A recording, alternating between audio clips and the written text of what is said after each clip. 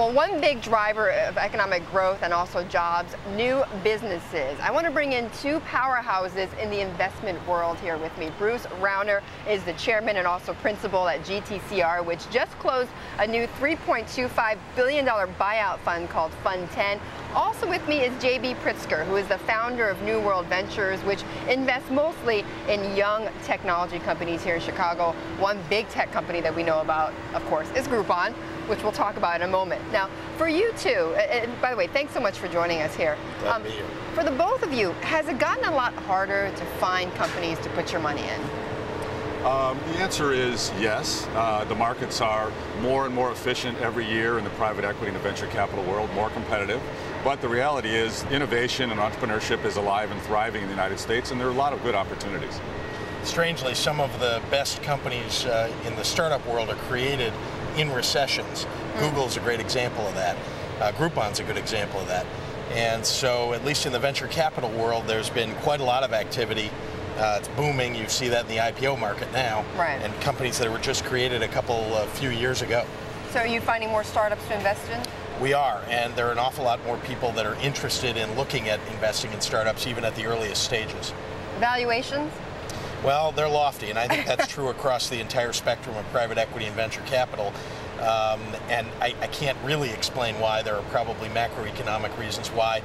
There's certainly a lot of lending that's available to private equity firms going in and buying companies and staple financings. But in the venture world, I think there's a desire to look for, risk reward that makes sense.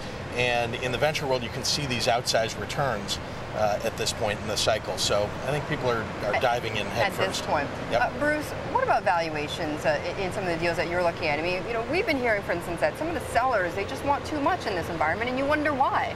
Well, the answer to that question is there's plenty of capital out there. There is a surprising amount of equity capital available across the entire spectrum of stage of investing.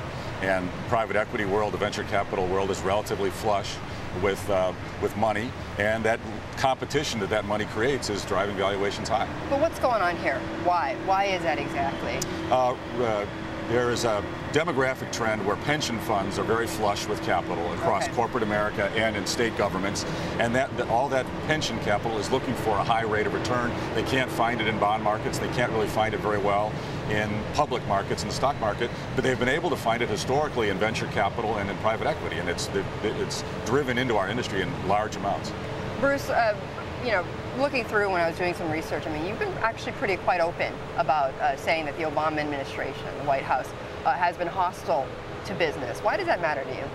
Well, I think the federal government sets a tone and a standard for economic growth. And I think you can't be pro-jobs and pro-economic growth and be anti-business. You can't be about regulation, taxes, coming up with ways to make it more expensive for employees to be hired. And unfortunately, in recent years, the federal government has been on that track. And you heard that even more. I mean, he's digging his heels in yesterday when he was talking about private jet setters and all that sort of stuff in his comments yesterday. What did you make of that? Oh, I don't know. I think we are on a bad track today in our attitude between the federal government and business community, and we've got to change that. What about for you? Well, in the startup world, and we'll talk about that, a lot of that discussion doesn't really impact it. You're talking about, at the earliest stages, 1-, 2-, 3-person companies. They aren't affected by the discussion about regulation, unions, etc. And so what they are affected by is capital availability. And right now in the venture world, there's a lot of capital available. It's not always the case. The problem really is in companies that aren't venture capital ready. And folks who just want to start a restaurant, start a small business, a barber shop in their neighborhood, that capital is not available, and the banks aren't loaning. I want to stay with technology for a moment, JB. Did you invest in Groupon? You didn't invest, right? We did not. Okay. Are you kicking yourself for not investing? Well, look, it's a great company, and the guys who created it are they're operators, so they did a great job putting it together. It's a very young company, but it is a rocket to the stars. So but did they approach you at some point? Yeah, later on, when they were in their later stages. We're an early stage IT investment firm, so so we weren't interested in kind of the multi-billion-dollar valuations. But look, it's going to be a terrific IPO and a great thing for Chicago. I was going to say, I mean, the fame that Groupon has generated, you know, for the social media companies and the coupon space. How has that changed, or has that been a game changer at all here in Chicago? It has. Look, I think Groupon is a symptom of something going on in Chicago right now, which is we've created the foundation here for an unbelievably,